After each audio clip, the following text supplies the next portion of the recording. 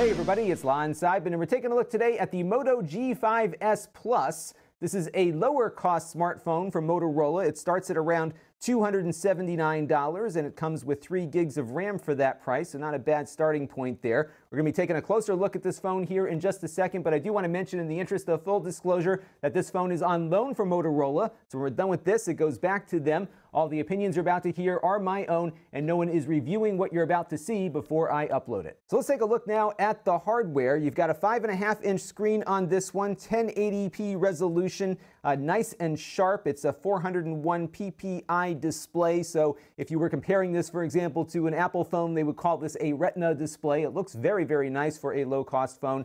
Good viewing angles on it, as you can see, nice and bright as well. I'm very pleased with the display.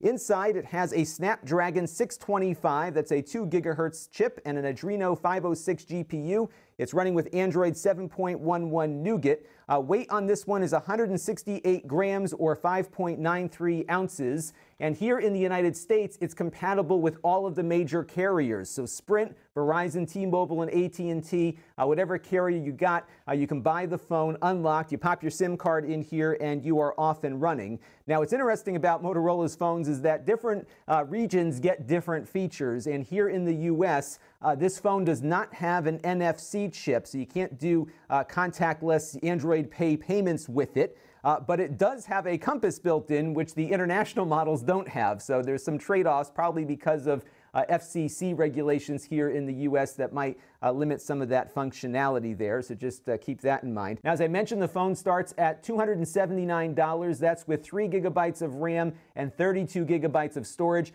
This one that they let me borrow has 4 gigabytes of RAM and 64 gigabytes of storage, and this one costs $349, but the performance will be the same on some of the benchmarks you're about to see. So there's no real performance difference other than the fact that the 4 gig version might multitask slightly better. But if you are on a budget, $279 will get you the same performance. I am very pleased with the build quality on this one. It's all metal. It feels really nice. You can't take the battery out, so you will have to keep charging it, but it does support turbocharging. They put Gorilla Glass 3 on the front here. It feels like a nice sturdy glass display on here, and feels really well put together here for a relatively budget phone. They do have a fingerprint sensor down here at the bottom that works as you would expect it to work. So you just put your fingerprint on there and usually it unlocks the phone for you. And just like their flagship phone that we looked at a couple of weeks ago, the Z2 Force, they have added some gesture controls to the fingerprint reader here, so you don't have to have the little navigation bar at the bottom of the screen. It's an optional thing, but if I wanted to, for example, go back here, I can just slide to the left and it will go back in the Chrome browser. If I slide to the right here, I will get my list of applications currently running, the multitasking list. And if I just tap on this, it will take me back home like a home button might work on other phones. And if you hold it down, you get the Google Assistant also. So you do have some things that you can do here with the fingerprint sensor to navigate the interface. But largely, it is a stock Android interface, and it seems to be working quite nicely. Now, this is a quirky little feature, but we did like the haptic feedback engine on this one quite a bit. That's the little vibration motor that you feel when you're getting a phone call or when you're typing on the screen here. And it does, of course, vibrate the phone like any other Android phone does, but it's a very understated vibration, so you don't feel the whole phone rattling every time you're typing on it. We really like that little motor in there. We're seeing some improvements in maybe the resolution of these vibration motors on some of the higher end phones, and this one seems to have it as well. If you've played with the Nintendo Switch, it kind of feels like that does. Battery life on it is very good. We got through a whole day doing a smartphone kind of thing, making a few phone calls, browsing the web, watching a video or two. Nothing too strenuous. You can certainly get through the course of a workday and have a good amount of battery left over at the end of it. Everyone's mileage, though, on these smartphones varies because if you're far away from your tower, the phone's going to work harder to connect to it. So generally, I think I can safely say you'll get a good all-day battery life out of this, provided you're not gaming on it 24/7. And of course, it does support the Motorola turbocharger, so it will charge up pretty quickly. Let's take a look at some of the ports on the phone. There are not many. At the bottom here, you've got a micro USB connector. I know a lot of people are looking for USB Type-C, but we're not there yet on this class of phones. You've got just a micro USB connector. The speaker down here is probably the phone's weak point. It's not very loud. It doesn't sound very good, so that was the one area that that I was dinging it was just on the quality of the speakerphone thing. But of course, if you plug in headphones to the headphone jack here, you can alleviate that issue. So it does have a full headphone jack. On this side, you just have your volume rocker and the standby switch. And on the other side here, you have the SIM tray for taking a nano SIM along with a micro SD card. So you can further expand out the storage if you want by popping this out and getting that SIM card installed along with a SD card if you want some more storage on the phone. Now, on the back of the phone here, you've got a dual camera system. One of these cameras shoots in color, the other one shoots in black and white, and it uses the two images to try to do some depth in its portrait mode. I'll show you how that works here in a second. So by and large, the camera looks okay. It's not going to be as good as the cameras on more expensive phones. You can see some of the photos we took with it a little earlier. Shoots at 13 megapixels. Not bad for the price point. Not spectacular either. You do have some video options on here too, so you can shoot at 4K at 30 frames per second. It looks okay, but there's no stabilization built in at that resolution. You do get a stabilizer though if you turn the camera down to 1080p at 30 frames per second, and you can see the difference here walking with the camera with that stabilizer enabled versus not. It'll also shoot video at 1080p at 60 frames per second, but the stabilizer doesn't work at the 60 frames per second speed. So if you want a stable shot, 30 frames per second at 1080p is the way to go, and it's actually a pretty passable stabilizer. It is a software-based stabilizer. The other thing that this can do is shoot with that portrait mode, and you can make some portrait adjustments in post-production essentially after you've taken the photo. So let's take a look now and see how that works. All right, so I have the camera open right now, and we've got this little game controller we're going to take a picture of, and right now I'm in the basic camera mode, so if I just took a picture now, it would just give you what you see here on screen for the most part. But if I go down here, I've got some additional photo modes that I can enable, and we're going to look at professional mode in a minute, but what I can do here is go over to depth enabled, and what this is going to do is make the background blurry based on what the cameras are seeing. This is largely a software process where it's looking at what both lenses are seeing and then trying to guess at what's in the foreground versus the background. And I can even adjust the level of depth here with this little slider at the bottom, so I can make it more blurry or less. And all of this I can change in the editor that you'll see here in a second. So if I go ahead here and take a picture, we're going to get a shot of that game controller. I'll scroll over here to show you what it looks like. So you can see there initially it didn't have the depth enabled, and then it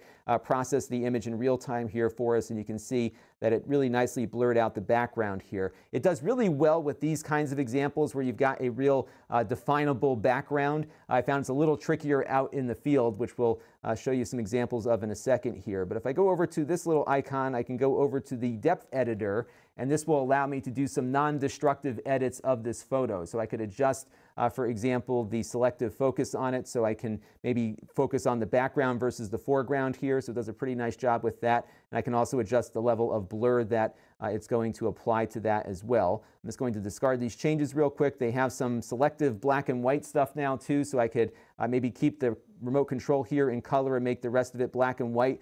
This works okay also. Again, every picture you take is going to be a little better or worse depending on the conditions. They even got a cool feature here where you can knock out something from the foreground here and then put in something else in the background. So if we are in the fall season here, I can move this around and knock the thing out of the background. You can see it didn't do so well with the foreground here, but it did okay actually getting the controller knocked out of its background. Not perfect, it will never be perfect, but kind of a fun little thing if you want to just do a quick fun photo or something. This is certainly not going to be a professional kind of feature. So kind of cool that you can do all these things. And I did want to show you one more real world example of the portrait mode here on this device. So this is a selfie that I shot on my back deck with the rear camera. It did make me look a little muscular than I really am in person, so it might be a good thing or a bad thing depending on the look you're looking for here. But you can see what the portrait mode did to this photo. It didn't do too bad here, but when you start going into some of the other modes like trying to knock out the background, you can see they still have some work to do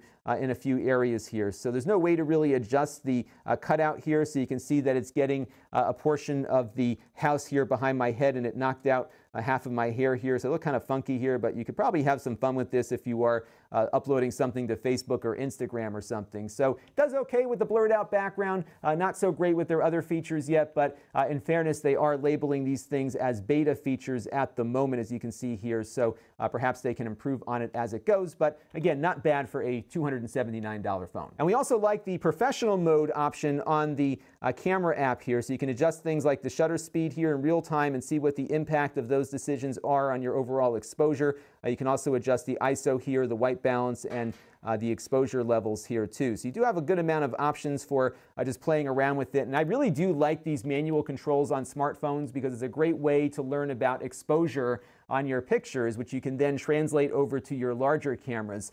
The one thing though that you can't adjust on here is the aperture. The aperture on the rear lens is fixed at 2.0. The front camera here is nothing crazy. It's just an 8 megapixel camera. It works, and it's as good as you'll see on most other smartphones. Nothing spectacular, but decent enough for taking a selfie every once in a while. So let's take a look now and see how the phone performs doing some real world tasks here. We've got my YouTube channel up and running, and we are running on Wi-Fi, of course, but it is loading up very quickly here and seems to be pretty snappy as we navigate around. So things have been pretty good on that front. I've been very pleased with the performance of the phone overall, especially when you're jumping around from one app to the other. So that's been a good experience for me here. We'll take a look at NASA's website. I've got a couple of things already pulled up here, but I can maybe select this photo of Saturn and see how fast things spring up here, and it looks like it's doing pretty nicely there too. The phone, of course, supports LTE when you're on the cellular network. Right now we're on Wi-Fi. It does support Wi-Fi A, B, G, and N, so it does support 5 gigahertz networks, but I don't believe it supports wireless AC. But as you can see here, it seems to be doing just fine on my 5 gigahertz network, and it does seem to be a pretty snappy little processor in here, especially for doing smartphone kind of stuff. But what about gaming? Let's take a look at a couple of games and see how it performs with those. So let's start off here with Minecraft, and it seems to be working quite nicely on the phone here. Pretty fast response. The display is very nice too with that 1080p resolution, so you'll get really sharp images here, and it looks like a pretty decent frame rate for Minecraft here, so that's a good thing. Let's switch over to the other game that I've got loaded up here, GTA Vice City. And you'll see how it just quickly snapped over to the game. It didn't really have to load, and that's because I had it running here in the background. And again, we've got that 4 gigabytes of RAM, which makes it easy to very quickly switch back and forth between games. And you can see here this game seems to be running pretty nicely too. So for basic Android smartphone games, this is probably going to be just fine. And one of the issues that we ran into with it was that we couldn't run our higher end 3D Mark benchmark, which supports OpenGL ES 3.0 or 3.1, I believe. It was not compatible with this phone, so we couldn't run some of our higher end benchmarks, but we did run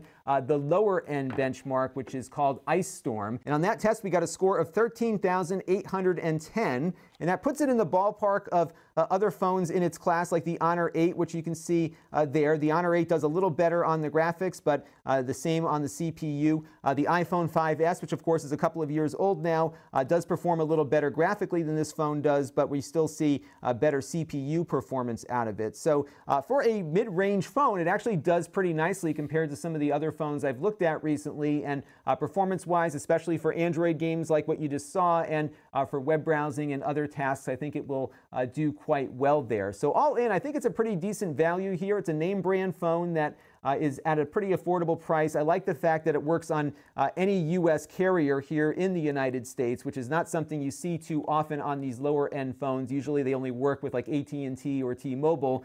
Here's a phone that works with everything, and Motorola has been doing that for quite some time now with their unlocked phones. So not a bad little phone to get for a kid. It's a little nicer than the El Cheapo phones that are out there, and I think you might really like what you see here. If you are not looking forward to spending $1,000 on a smartphone, you can spend $279 and get a very basic but very functional phone here that has a lot of features that flagship phones had only a couple of years ago. So good stuff here, something I can recommend for the price point. If you want a better camera, you definitely need to spend a little more for that, but everything on this has been passable or more than passable, and the only thing I would change is the quality of the speaker here at the bottom. So that's going to do it for the G5s Plus, and this is Lon.TV. Thanks for watching.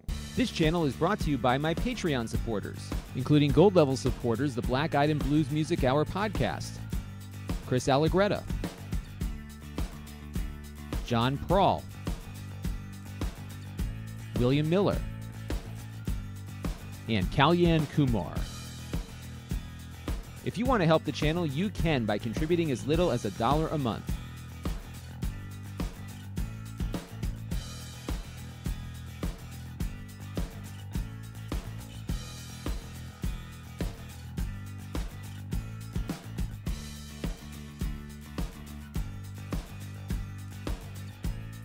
Head over to Lon.TV/Patreon to learn more.